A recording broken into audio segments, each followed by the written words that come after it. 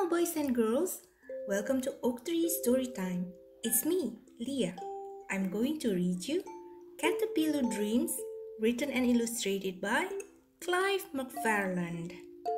Henry the caterpillar has a dream. It's an amazing, incredible, impossible seeming dream. And to chase it, Henry will have to leave the safety of his garden and embark on the adventure of a lifetime. What will happen with Henry? Let's read. Henry has a dream. He wants to fly. His whole life, he has wanted to see the world outside his garden. Night and day, Henry dreams of going on amazing, incredible, impossible seeming adventures. But Henry is just a little caterpillar. And how is a little caterpillar ever going to see all that the world has to offer? His friends don't want Henry to leave the garden. It's safe here, says Snail. It's where your friends are, Worm tells him. Seriously, Henry, an adventure?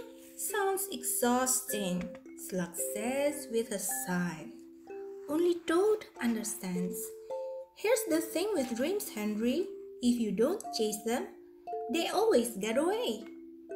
Henry is determined not to let his dreams get away. Hi, Bird. I want to go on an amazing, incredible, impossible seeming adventure. Will you take me? I'm waiting for my eggs to hatch, but I can help you get over the wall, sings Bird. Perfect, says Henry. But on the other side of the wall is a busy road. Hi, Mo. I'm going on an amazing, incredible, impossible seeming adventure. Can you help me? Asks Henry. I can't go on an adventure today. I need to finish my tunnel under the road, Mo mumbles. That's okay. I will help, says Henry. But on the other side of the road is a big lake. Hello, fish. I'm going on an amazing, incredible, impossible seeming adventure. Want to come along? Oh, I could never leave my lake, but I'm happy to help you across. Awesome, says Henry. Henry flew over a wall, burrowed under a road, and crossed a lake, but still, his adventure had barely even begun. Then far ahead, Henry sees something he's never seen before, a giant balloon. This is where my amazing, incredible, impossible seeming adventure will begin. Henry just knows it. If he can't get to the top of the balloon, Henry will be able to see the whole wide world. But before Henry reaches the top, something happens to him. A cocoon starts to form around him. He tries to wiggle and squiggle his way free, but he can't move. Henry is stuck. His dream is going to get away. It is dark in his cocoon and warm. Henry can't help but fall asleep.